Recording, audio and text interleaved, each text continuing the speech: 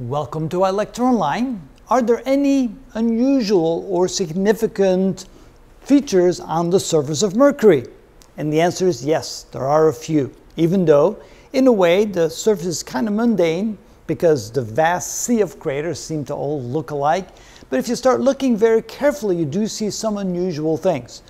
When you see some of these larger impacts, notice you see these spiderweb kind of structures that emanate away from those impacts. That's simply debris that's been blown away from the impact site, and that makes these scrapes, so to speak, as they get thrown and roll and push across the surface away from the impact. You'll see quite a few things like that across the surface of the planet. You see some more over here where you have the debris from the impact that kind of spreads itself around the craters.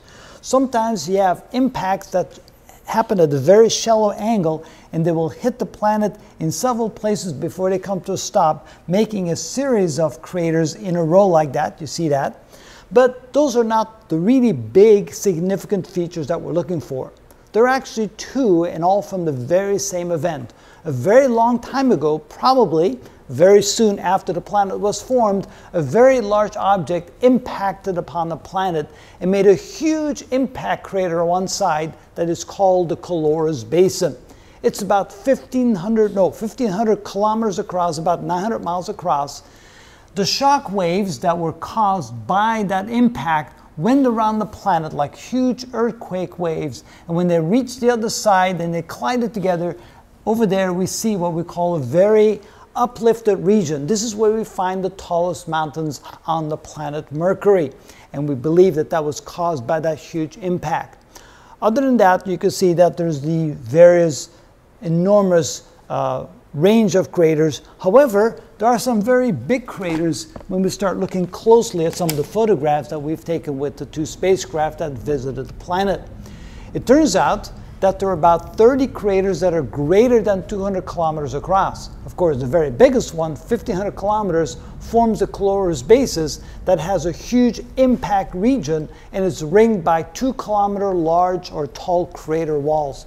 Matter of fact, I'm going to put this book back up with this particular picture because I wanted to have you look at this picture in a little bit more detail. I'm not sure if you can see that with the camera, but if you look here, you see large ring-like structures here, there, and another one over here. These are concentric rings. This region here is what we call the Caloris Basin region, and that's the result of that huge impact that probably happened well over 4 billion years ago, and we're going to obviously still see the remnants of that collision today. So those are the concentric rings that are forming what we call the Caloris Basin, and it's very visible from space when we take pictures with spacecraft. Let's take a look at some of those huge craters. So we have about 30 of them that are 200 kilometers across or more, about half of them that are greater than 250 kilometers, which is 150 miles across. Any one of those events happening on the Earth today, if something the size that's 10, 15 miles across were to hit the Earth, it would probably cause the extinction of almost all life on Earth. So we're talking about huge impacts, and we've had about 30 of those on Mercury. Of course, there's no life to worry about, so this was just a big impact. But we've named them, about 400 or so are named after famous writers and artists and so forth, and you might recognize some of these names. The largest, besides the Caloris Basin impact crater, is called the Rembrandt crater.